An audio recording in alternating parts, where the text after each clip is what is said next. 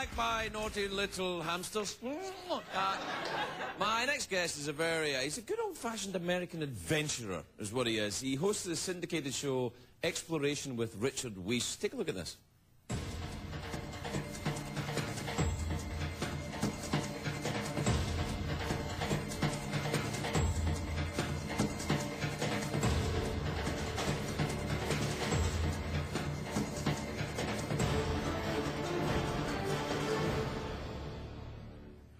Please welcome Richard Wiese, everybody.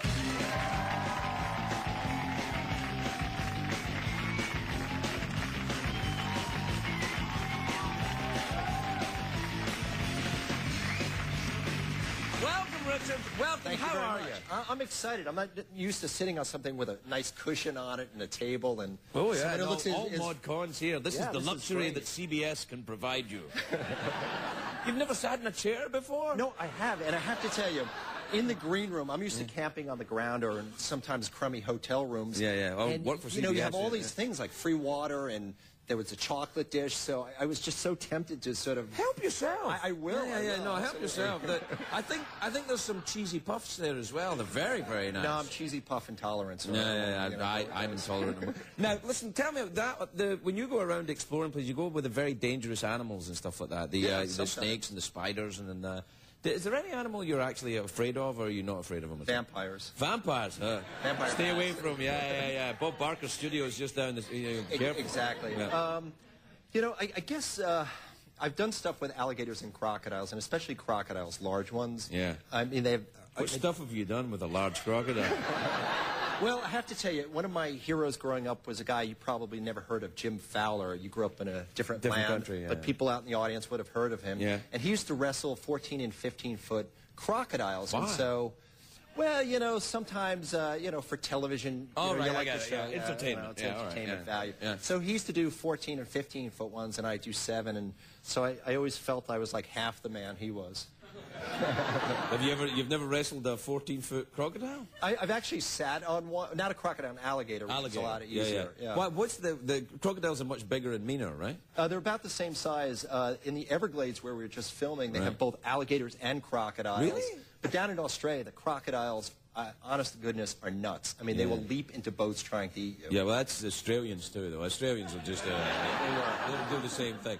What about bears? You ever been around bears? I have, grizzly bears. In fact, we're up in Alaska, and we were, I would say, 15 feet away from grizzly bears. Now, that's a very dangerous animal, a grizzly bear, isn't it? It is, but if they're intent on feeding, they're not going to be interested in you. And I know on that movie Jackass, they dressed in a salmon suit and went in the river, right? Yeah. I would like to see them do that stunt when the salmon are out of the river. Oh, really? Yeah, because when the bear's eating salmon, it's like, oh, yeah, it's a jackass in a salmon suit. It doesn't matter. Yeah.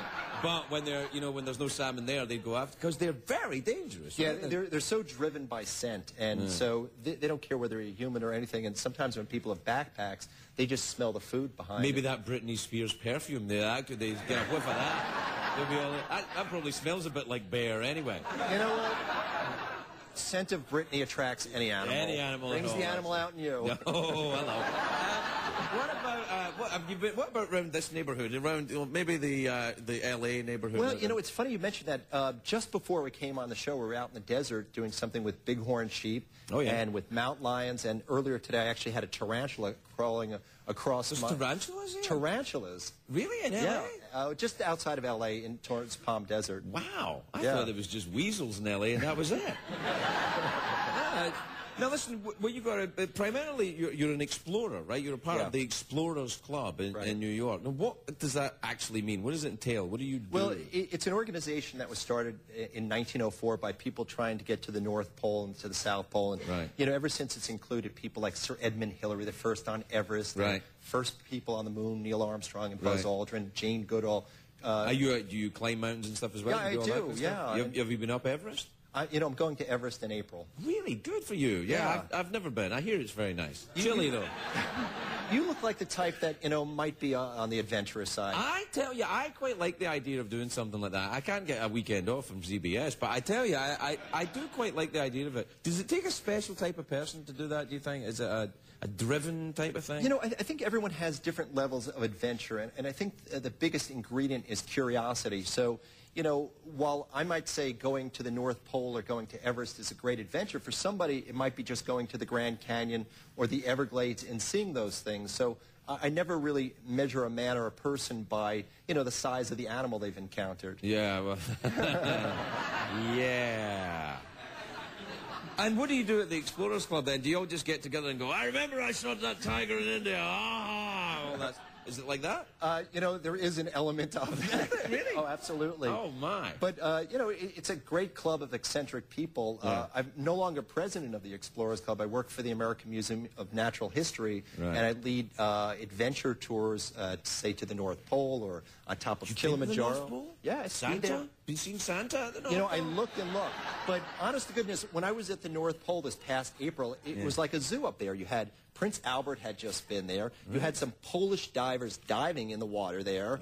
And you had a guy trying to be the first guy to parachute at the North Pole. So I spent all these days skiing. Yeah, I spent all these days skiing by myself. And all of a sudden you see, you know, people diving, people parachuting.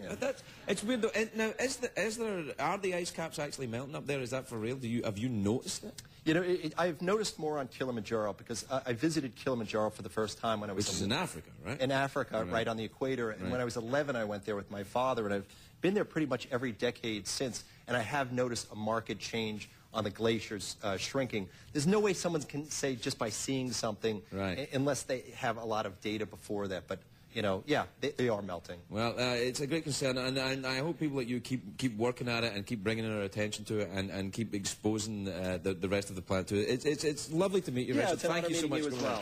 Richard Wiese, everybody. I'd like to thank my guests, David Hasselhoff and Katie Tunstall. Join me tomorrow night. Jennifer Love Hewitt. We'll see you, everybody. Good night.